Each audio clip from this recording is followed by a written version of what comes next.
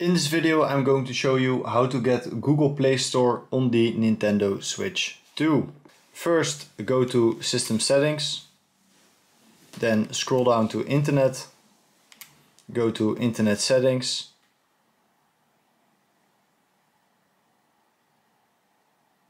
select the Wi-Fi network you are connected to and then go to Change Settings. Here what we need to do is we need to scroll down, guys, to DNS settings, and we need to change it from automatic to manual. And then what we need to do is we need to change the primary DNS to 045.055.142.122. Now when you've done that, click on Save.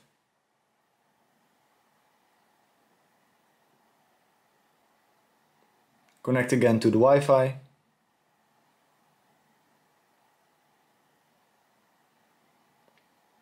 And now what will happen, guys, is that it is not gonna connect to the Wi-Fi, but that is totally okay.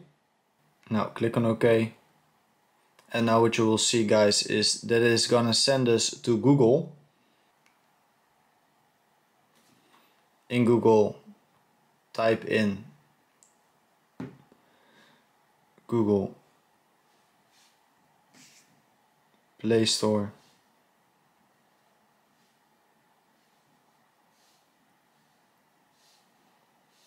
Select search, select the first one,